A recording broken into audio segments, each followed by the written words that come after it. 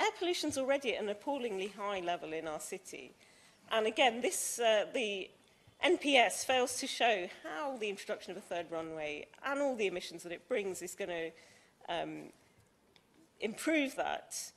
9,000 Londoners a year, Mr. Hanson, who die prematurely from the toxic air that we have as it is.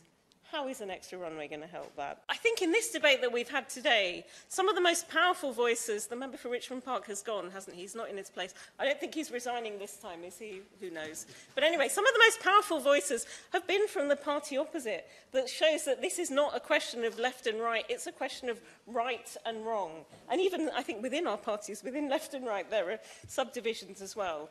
I think I would revert to an old slogan of Ealing Council, London Borough of Ealing, that what we want is a better Heathrow, not a bigger Heathrow. Yeah.